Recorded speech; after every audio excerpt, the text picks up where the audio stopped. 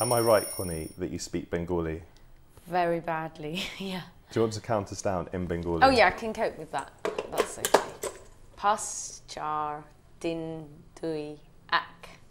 So your parents came to the UK from Bangladesh. You were born here. Mm-hmm. What sort of impact on your life have your Bengali roots had? I think quite a lot, because you're kind of straddling two cultures. My parents came over in the 60s, and then they had me and my sisters, but all the while they had quite a lot of friends within the Bangladeshi community. And then also my dad came over actually to be an actuary, so that's life insurance, but he ended up buying an Indian restaurant, and most of the Indian restaurants in the UK are owned by Bangladeshis, so it's quite a Bangladeshi thing to do. And you've been to Bangladesh several times. Yeah.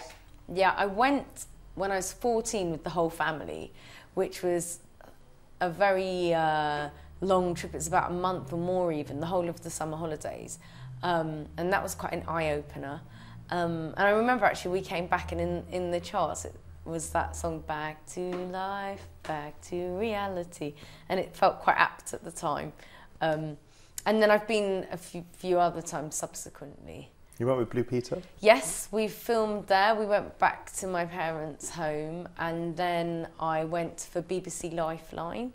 And then I've been a couple of times on Foreign Office visits there as well. Has it been hard moving on from Blue Peter in the eyes of commissioners and the public? Yeah, I'd say so. I think the words Blue Peter, whether people have seen the show or seen me on the show, conjure up a lot of, sort of stereotypes and cliches.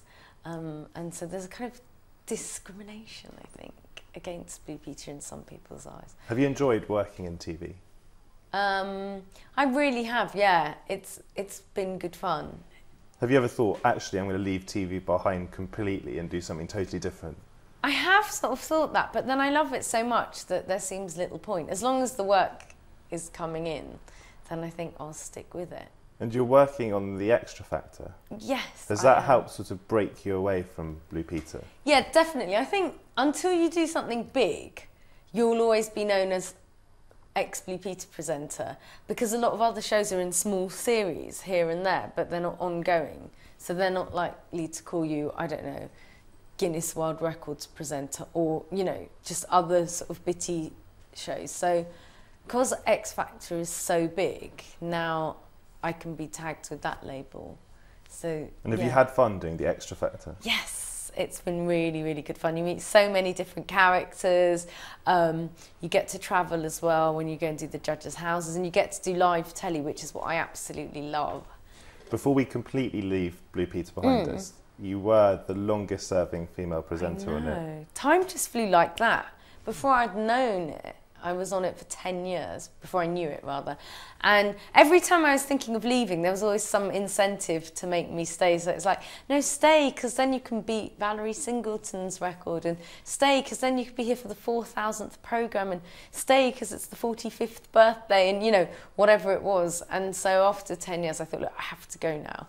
Otherwise, I'll just be here forever. I'll be in a Zimmer frame. Do you still use skills that you picked up on Blue Peter? I can make pancakes very quickly and very easily without measuring anything. So that's a pretty Blue Peter-ish skill, I think. Now, you went to Cambridge. Yes. And you studied economics. Tell me about that. I did science A-levels. So I did physics, chemistry, maths A-levels. And I've always gone through life not being sure what I wanted to do. So I've kept my options open. So I could still be, I don't know, a doctor or engineer, but I could still go into telly or do... Couldn't be a doctor if you did economics. You could be a doctor with my A-levels of physics, chemistry and maths. Okay. So you need to have sciences to be a doctor.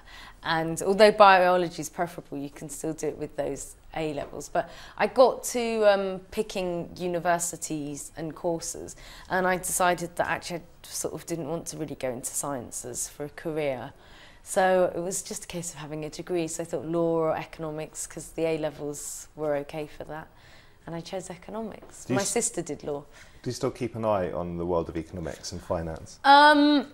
Sort of with a healthy interest, but not with any sort of anarchy intent. Do you sort of understand the banking crisis? The financial crisis? Ish. Probably not all the finer details, but sort of a broad overview. Are you political? I am interested in politics, but I don't want to be too political. I've sort of dabbled before. Have you got a life philosophy or a rule that you live by? I guess live for the moment. There's this poem that says, yesterday's history, tomorrow's a mystery, today's a gift, the present. And that... Bang on. Is it? Lovely to see you. Thank you so much.